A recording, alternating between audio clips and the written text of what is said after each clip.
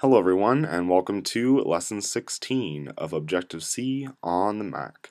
In this tutorial, I'm going to be covering memory management in Objective-C. So memory management is hugely important in the development process. It's what allows you to get rid of any objects you create. And it's just essential to know if you're working with any iOS devices. So if you're working with iPods or iPads, you got to know this stuff. So how does this work? Basically, we don't have to be worried about integers or doubles. Those are out of the question. All we're really looking at is objects. So what do we mean when we're saying memory management? Well, when we create a new object, I'm just going to run through that normal process here. We create a new project, or not project, new object, and I don't know where I got project from. We create a new object, and then we call usually alloc init, or we just do another method like string with string for the NSString class. But usually when we create our methods or our new objects, we usually call alloc, and that's what we've been calling all along. Now the important part to know about alloc though is it creates this object that sticks around in memory until we tell it to go. And that's the important part that we have to know. Every time you create an object with alloc, a little alarm bell should go off in your head saying, we got to get rid of this object somewhere. I don't know where, but we're going to have to get rid of it somewhere. And that's just a good warning. So every time you see alloc, that should go off in your head. So how do we work with this? Well, we have some handy dandy pictures to help us out, and hopefully that will help you tremendously. So here I've created two different pictures, but we're going to focus on the first one here to start. And this one's just called the life of an object, and it's just a quick little doodle thing that I made in Pages pretty quickly, and it just outlines the main things that happen when we create an object. So if objects are created with alloc, copy, or new is just a keyword that's kind of like copy and init together. We don't use it though, it's not as useful. And copy is used quite a bit to just copy objects, as the name would imply, but we haven't learned it yet, so don't be too concerned. All you really have to worry about right now is alloc. But just remember, keep in the back of your head that anytime you use alloc, copy, or new, those are your things that you have to sound off an alarm bell in your head saying, hello, we have something we have to get rid of later on in our program. So what happens when we use one of those methods? Well, we have what's known as a retain count of 1. So every object that you create is going to have what's known as a retain count.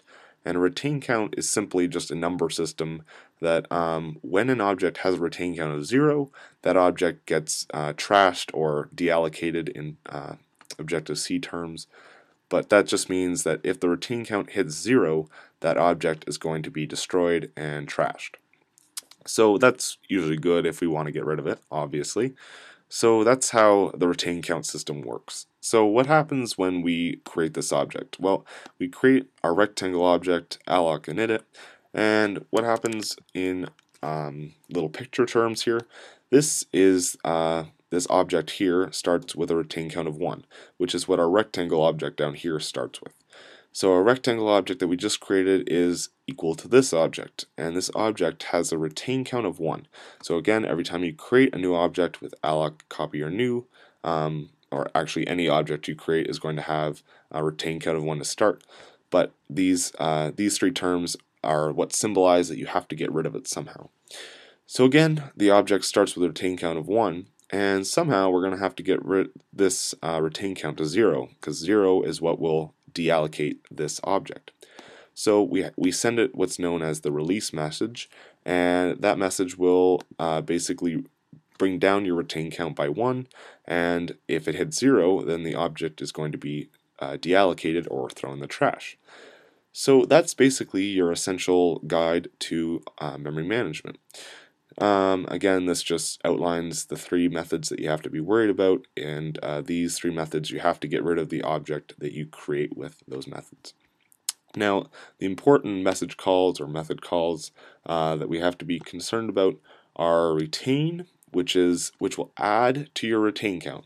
So if we want to keep this object around, and if we want to put its retain count to 2, then we we would call the retain method or message, send a message of retain.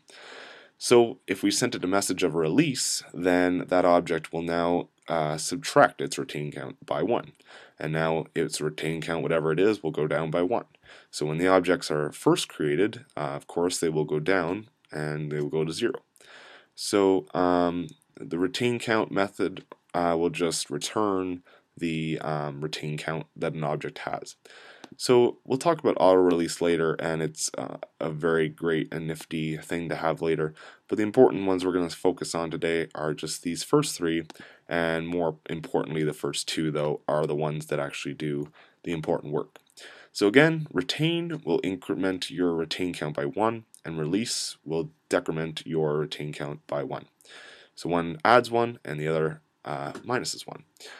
So let's go back to our program here, and we want to do something to our rectangle class though to know when the dealloc method is called, because every object has a dealloc method, and when it hits a retain count of 0, that dealloc method will be called. So let's just override NSObject's dealloc method so that we can print out a message when we see it. So dealloc, we're just going to override it. This is in our rectangle class. Again, dealloc is a method of NSObject, so we're going to have to call super dealloc, which is NSObject's dealloc, which does all the work for us. So super dealloc is always something you're going to have to put in there if you're overriding it, but usually we don't have to override it. This is just to show that we're going to print out a message when we call our dealloc. So now the whole point of doing this, nslog, and we're going to say the object is gone. So all that means is that the object is now destroyed, and so right before the object gets destroyed, it's going to print out this message, and then we're going to call NSObject's dealloc so it can basically get rid of the object that we have. Because again, by overriding this dealloc method, we aren't actually doing the work behind the scenes. NSObject's dealloc method is doing all the work, so we have to call super dealloc so it does the work for us. That's always an important thing, and it will complain if you don't have that in there. So let's go back now that we've done that, and now we can see all that was for is to see when our object is deallocated. So now we're just going to do a few things here, and one is printing out our rectangle. And I copied and pasted this earlier because we write it so many times. But all this is doing is printing out your object. And we're going to have another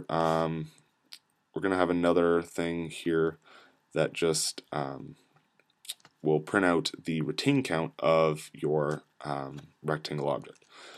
So let's just do another nslog to start us out.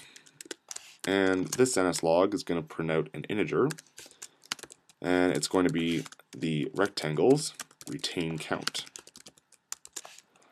And retain count just again returns the retain count of the object. So let's see what happens when we run this as it is.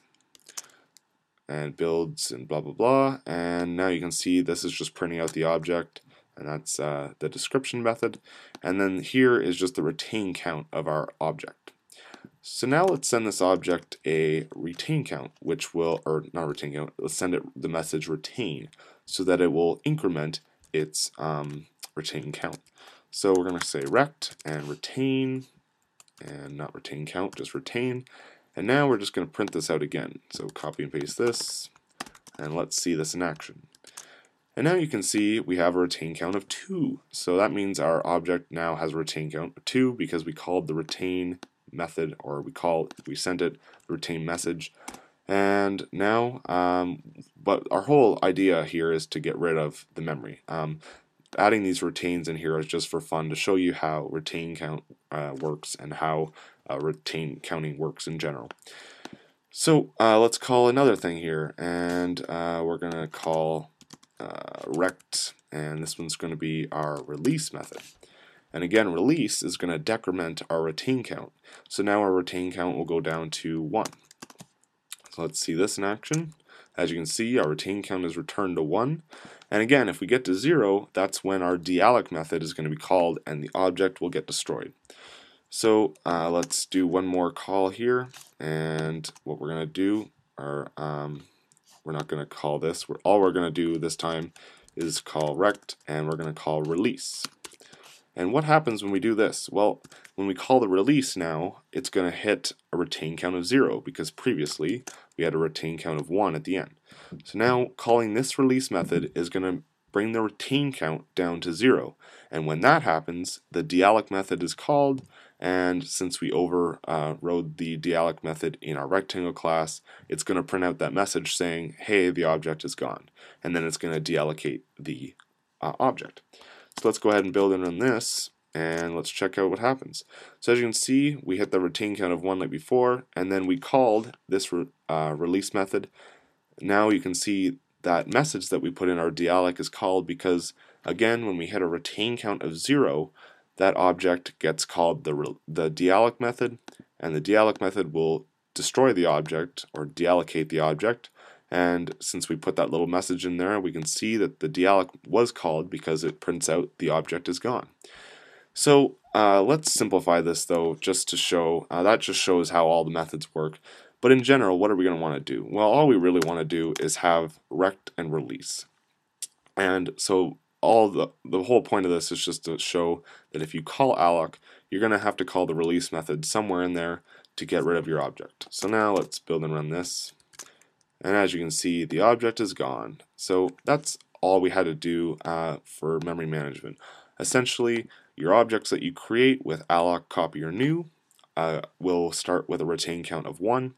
And then to get rid of them, all you have to call is the release method, which will bring its memory down, or its retain count down to 0. And then the dealloc method is called, and the object is destroyed.